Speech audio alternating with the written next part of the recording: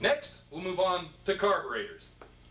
Now, this is another situation where we could go, hey, you know, that guy with that 387 Mopar with the double overhead Hemi cams on his transmission would really be hip if we described exactly how it was that a Holley 4-barrel Quadrajet Harborgator carburetor bracket under the island submarine worked.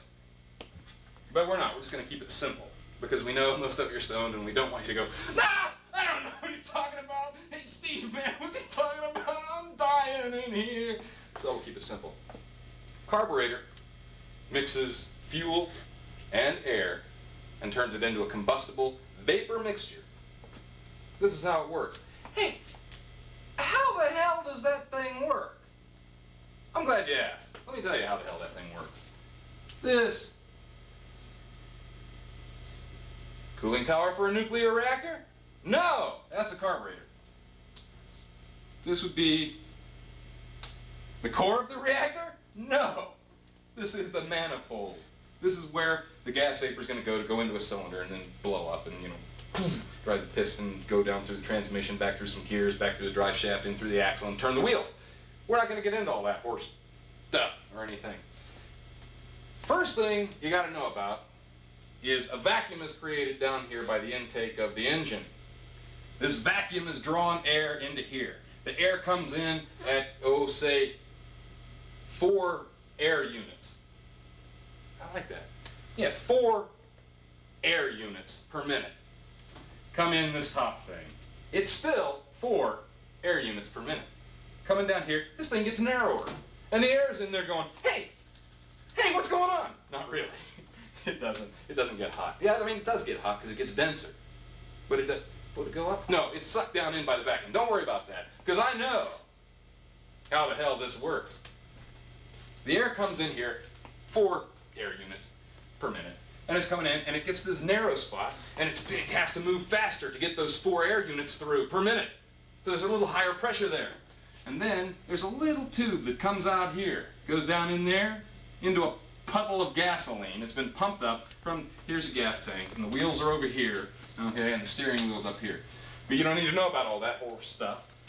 So the gasoline comes up into this little reservoir. And as this air is moving through here, there's a little choke thing up here, but that's not really important, you know. It tells you how much air is going to go in. Then you got this thing down here, which can flop, either up and down or across. And that tells you how much gas and air mixture is going to get through there. I love it when it moves.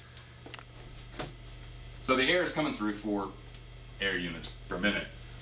And it's going faster. And what happens, it's like one of those things that you spray, you know, you put bug spray in a little jar and it's like that. The air comes blowing across this little thing inside the venturi. The narrow area is called the venturi. It comes blowing across there at this massive speed. And what it does is it creates a vacuum right here at the end of this little jet. And it just sucks gasoline right out of there. And it comes out this tiny little hole, like nose spray in a mist. And it's mixed with the air. And this thing is opened up, you know, goes down into your engine, and that's when it goes, vroom, vroom. That's how a carburetor works. Oh, look, we're out of topics. Guess we gotta go. Say goodbye, Dave. Goodbye. This is Ed Baker from How the Hell Does That Thing Work? With Ed Baker. Goodbye, Dave.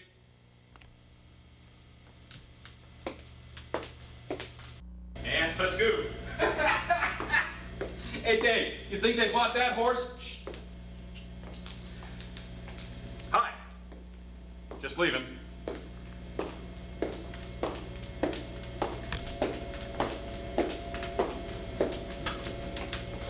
How the hell do they get these shoes so shiny?